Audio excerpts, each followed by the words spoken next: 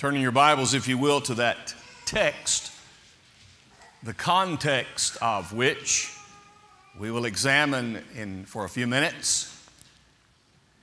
As we think about this year and becoming more spiritually fit, we need to talk about the spiritual fitness of love. One cannot be spiritually fit who does not understand and put into practice what biblical love is all about. And this text, I think, helps us to understand that we should love like God. Now, I know that's a difficult thing to think about because God loves perfectly and He wants us to love like Him. And it might seem to be a daunting task to say, well, I have to love like God. That's going to be tough. Well, it won't be easy, but we can put it into practice in such a way that it will make a difference in our lives and the lives of the people around us. And it seems appropriate this week that we think about love as we are thinking about it because of Valentine's Day. It occurs to me that in a world in which things morally are just out of focus or even non-existent, it seems to me a wonderful thing that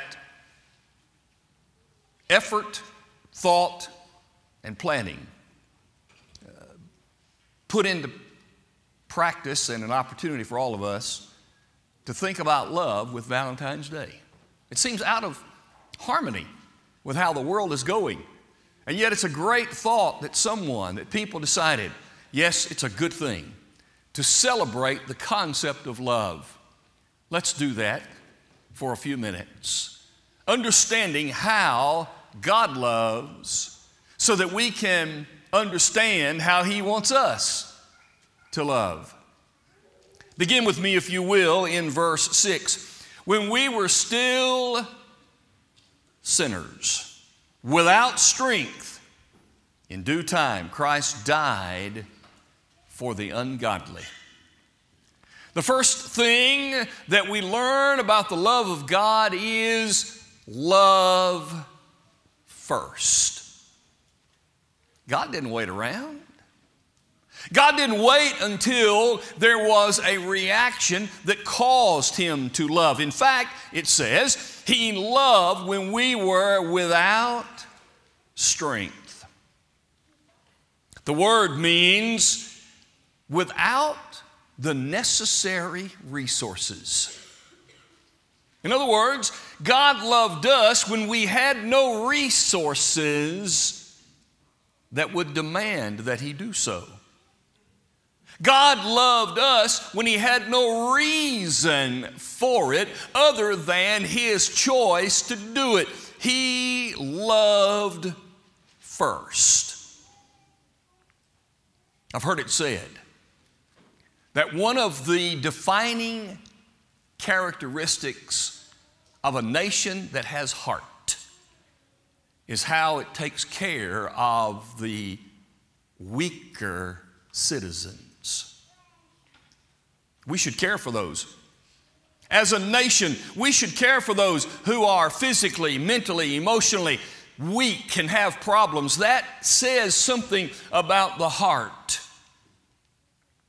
It's exactly why abortion is such a stain on this nation. Who else is weaker than an unborn child that we allow without punishment to be killed? No, in fact, we should love first those who are without strength. That's what God did.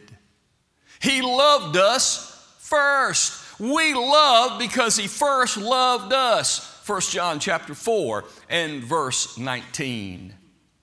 And loving those who are weak, loving those who are in trouble, loving those who cannot initiate or even return love to us. That is loving as God loves. Love first.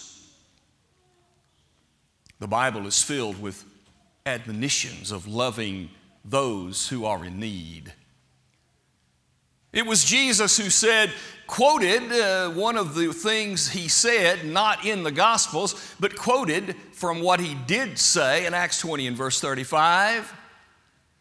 Paul said of himself, I've showed you in all things how you ought to support those who are weak. For it is more blessed, he said, to give than to receive. Reaching out and giving to those who cannot return is the definition of loving first. Paul said to the Thessalonians in 1 Thessalonians 5 in verse 14, he said, warn those who are unruly, comfort those who are faint-hearted, uphold those who are weak, be patient to all, love first. If we are going to be spiritually minded people that God wants us to be, we must begin loving first. That's a choice. We noticed in our Bible class this morning the idea that love is a decision. It's not an emotion. Now, when the world talks about it as though it is an emotion. But in fact, it is not. Bible love is a decision. The worldly love says, I will love you if, when, and through these things. Bible love says, I will love you regardless, and whether or not, and in spite of. That is the biblical decision of love. Therefore, if we're going to be spiritually minded people, we must develop love as God loves and understand that we love first. Number two, this text says that we love freely. We love freely. Now that's what God did. He loved freely. Meaning there was no expectation that anyone would in fact return it. There was no idea connected to, okay, I'm going to get something back when I do this. Some interesting words here in this text to me. The first of which I referred to in class this morning, verse 7. This verse has always been interesting to me. I've never been able really to understand it. I've been working on it for a long, long time. But I found a comment in studying for this that finally put some understanding to it for me. Look at verse 7. Scarcely for a righteous man will one die, yet perhaps for a good man someone would even dare to die. The verse I couldn't understand how that could be. Think about this. In the day in which Jesus lived, in which Paul was writing, who were the righteous? In the minds of the people around, the righteous were the Pharisees. I mean, they had the law, they kept the law, they told you to do the law, they observed it, they were crossing T's and dotting I's. That's righteous. Let me ask you something. What Pharisee would anybody have been willing to die for? Not one. When Jesus talked about the Pharisees in Matthew 23, he said, whatever they tell you to do, you do it. But don't do like they do, because they say and do not. On another occasion, the Bible says that Jesus rebuked the Pharisees because they thought that they were righteous. Their definition of righteous was certainly not God's. But what this text might be saying is, you need to love someone who even is just putting on an appearance of righteousness. God freely loved the Pharisees. And even though he called them hypocrites, he still loved them. If we're going to love like God, we have to love those, even those who merely put on a facade of righteousness. Look at verse 8. The text that was read, he demonstrates his love toward us in that while we were still sinners, like God, we should freely love those who don't want to return love to us. A sinner is just that, one who avoids that other person, does not do what is right. God, don't obey and follow. They don't return anything. How tough is it to love a sinner? One who does not want to return anything to us. Love them anyway, because God did. Look at verse 10. How about another group that God freely loves that we should love? The text says that when we were enemies, Christ died for us. Here's another group. This is the group who actually returns hatred to us. Love them anyway. God did. God returned or loved those who hated and despised him. There are three groups of people that God loved that we should freely love. We need to love those who put on an air of righteousness but are not. We need to love those who don't want to return anything in love to us. And we need to love those who actually return hatred to us. That's how you love freely. Number 3. We find in this text 3 or 4 times where God loved fully. Notice how many times the text refers to Jesus died for us, or Jesus gave his blood for us. Full love is to die for that person. Love fully. To love fully means I give myself completely. Completely. Someone has made the statement, and I think it is probably true.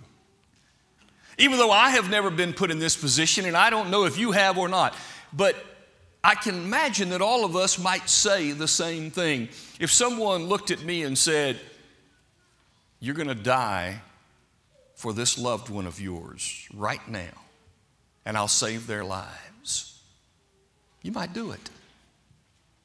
Because, sure, that's called the ultimate sacrifice, to give your life up for that person. But let me ask you this. Are we willing to die every single day for that person? For the rest of our lives? Now let me ask you, which one is easier? I'm not sure, but I think it would be easier simply to say, "Shoot me now." But to die every day? To get up every morning and die again for that person? To put my life aside for the rest of my life for somebody else? God did. God did. Because I don't believe Jesus just died once.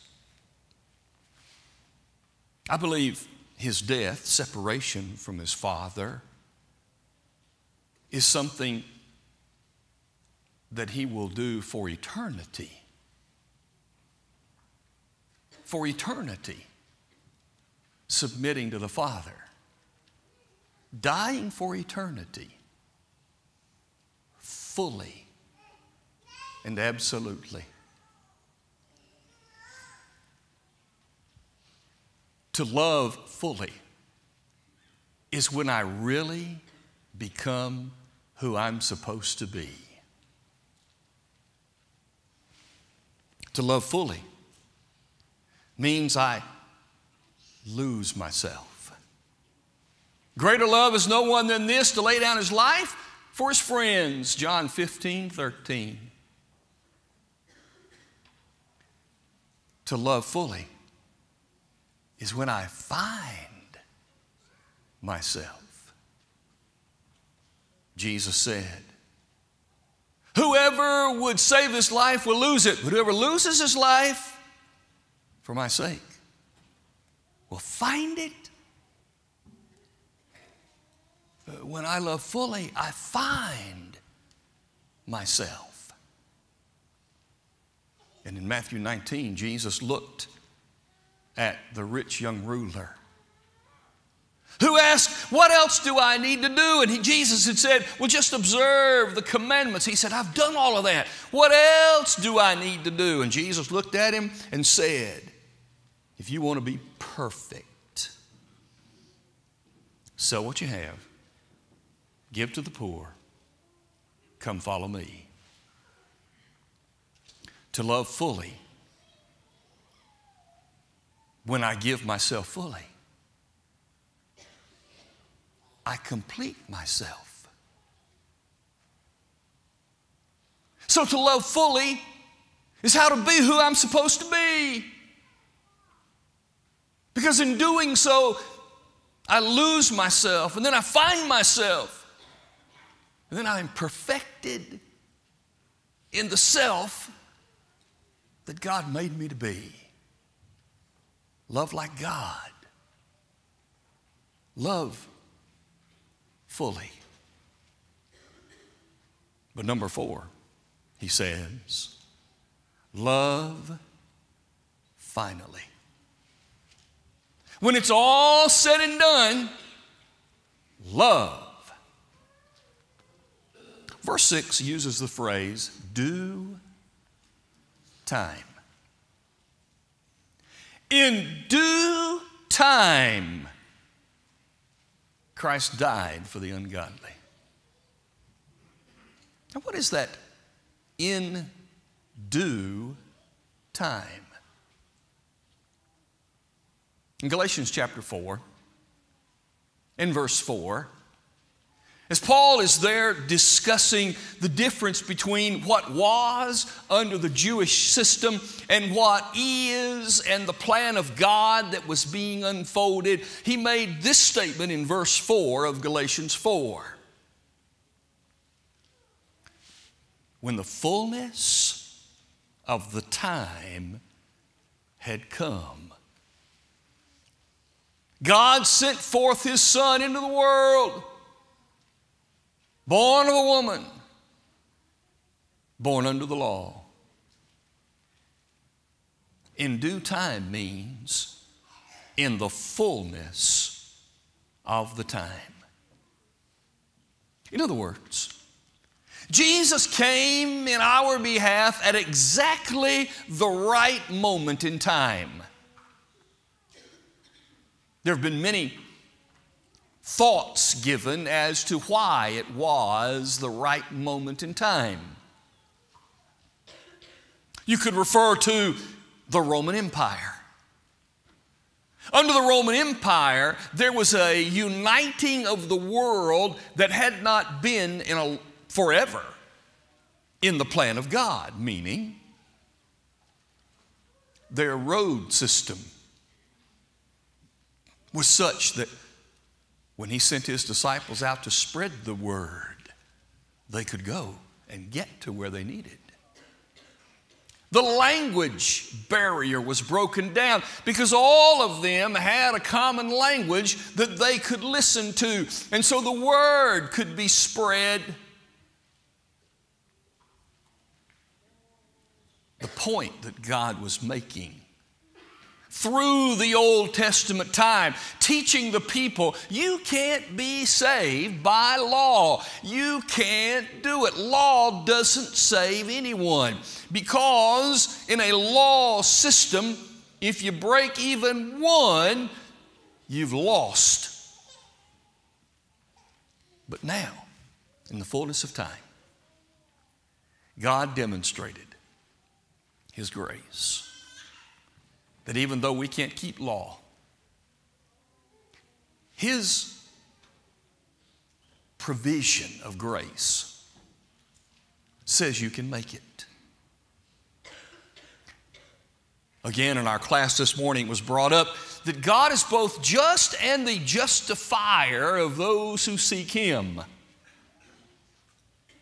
Justice demands payment and punishment.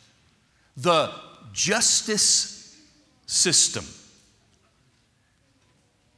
Don't do the crime if you can't do the time. It demands punishment. God is just. He demanded punishment. Jesus came, died. Isaiah 53 actually says the chastisement of our peace was on Him. God punished Jesus instead of punishing me. Now He's the justifier. He was just by exacting punishment. He is justifier by accepting the punishment of Jesus in place of punishing me. Love, finally, when it's all said and done, what did God do? He loved. That's why 1 Corinthians 13 closes with verse 13. Now abides faith, hope, love, these three. But the greatest is love. I think in that text he's saying, there is no faith in heaven, for we have sight. There is no hope in heaven, for we have now obtained it. But there will always be love in heaven. When it's all said and done, love, finally, is still there. So what does that say to us? If God in due time demonstrated His love, and He tells us to love like God, then what He's saying is this: it is due time that we love finally. When it all boils down, we better be people of love. It's our time. We then, as workers together with Christ, admonish you not to receive the grace of God in vain. For He has said, in an accepted time, I've heard you. In a day of salvation, I've helped you. Behold, now is the accepted time. Today is the day of salvation, 2 Corinthians 6, 1 and 2. And the Hebrew writer in chapter 4 and verse 7 said, today, if you will hear His voice, do not harden your hearts. Finally, just love. So, how do we love like God? We love first, freely, fully, and finally. That is mature, spiritual love. Now you imagine a family where that exists. You know, there are people, of course, who don't have a family anywhere close to that. When they see that family with those things and they don't have it, What do you think they're thinking? What do you think they want? Oh, I'd like to be in that family. Think about a family of God that has those four things. What do you think people in the world would say? Oh, I'd like to be in that family. Isn't it interesting that Jesus said, by this will all men know that you are my disciples, if you have love for one another. Love like God. Because when we love like God, people want to be a part. And having people to be a part of the family of God is the commission that God has given us. Today, God loves you, and He wants you to love Him. Not because He needs it to fulfill some kind of yearning, as much as it is because it's what's best for us to give up for Him. And then He becomes our life. Today, if you're ready to be a part of the family of God, to put on His name, being baptized into His family, we'd love to help you do that today, or to bring you back into the fold of the family of God if you need to be. Can we help you today? If you'll come as we stand and